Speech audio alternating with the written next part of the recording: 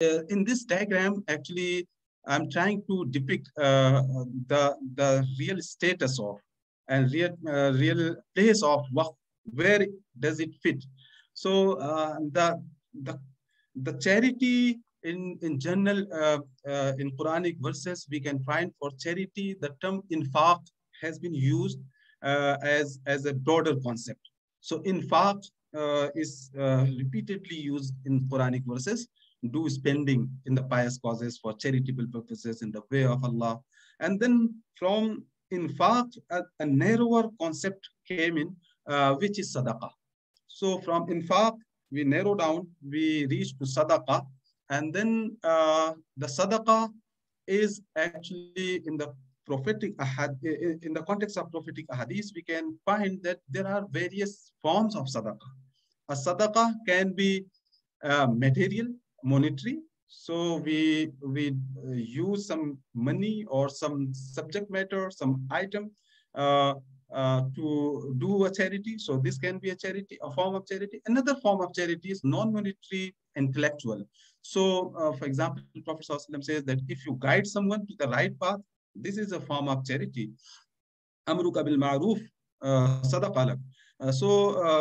Intellectual, if you advise people for the righteous path, so this is also kind of form of sadaqa charities. That is non-monetary or intellectual.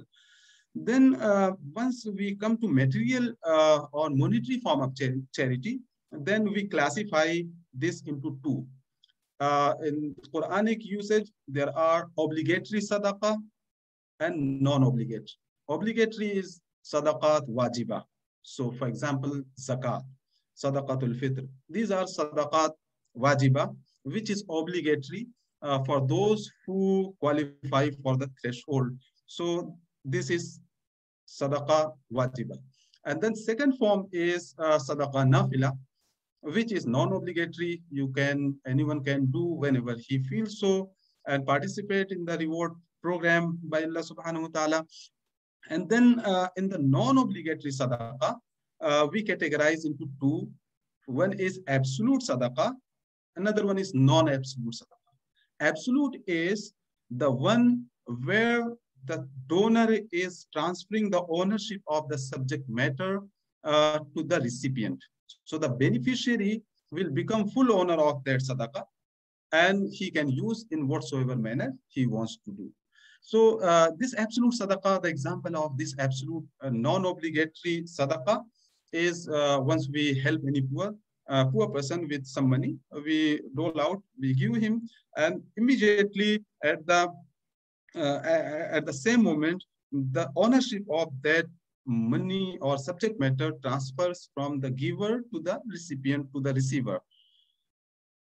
Other than this, compared to this absolute sadaqah, there is another form of sadaqah which is non-absolute, which means in this category falls ariya, maniha, qard hasan. Ariya is something like, for example, someone needs something for a time being, for a while, and I allow him to use. For example, someone needs my car for 2 days, 3 days, or someone needs my pen or my laptop. So I say, okay, you use it, and after 2-3 days, the same thing you have to return this. This is non-absolute sadaqah. Why?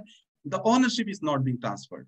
Another form of non-absolute sadaqah is qard al-hasan, where the ownership is transferred, but the recipient is liable to repay similar value at the maturity. So this is non-absolute because the ownership is transferred, but the recipient will have to return it back.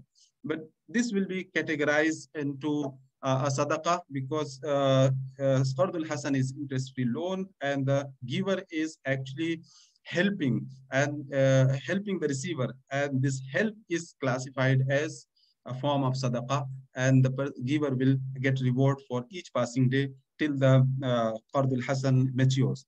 In this non-absolute sadaqah, there comes this waqf, where this will have its own distinction. The sadaqah is non-absolute. Waqf, the sadaqah is actually non-obligatory. Sadaqah nafila, non-absolute. And then this will imply suspension of ownership. So neither the giver nor the receiver will remain the owner of subject matter. As per the classical fuqaha, the ownership of a waqf will transfer to Allah subhanahu wa ta'ala. According to other fuqaha, this ownership of subject matter will actually will be suspended and remain so. No one will be owner. Why we need this suspension of ownership? Because if the subject matter of a sadaqah is owned by someone, either it is owned by giver or owned by receiver. So the implication of this sadaqah will be that once the person dies, this will become part of the warasa, and his progeny or his heirs actually will be entitled to distribute this. But the waqf has to be a continuous sadaqah. So the ownership of this institution cannot be transferred, neither it can be sold or gifted. لا تشترى ولا توهب ولا تورث. So this sadaqah can neither be inherited nor be sold or gifted, because the objective of this form of sadaqah is that this will provide a continuous charity, continuous support, and this continuity of charity from this sadaqah will actually enable the giver, the endower or waqif, to receive spiritual reward, the ajr or thawab. Islamic finance learning made simple and memorable.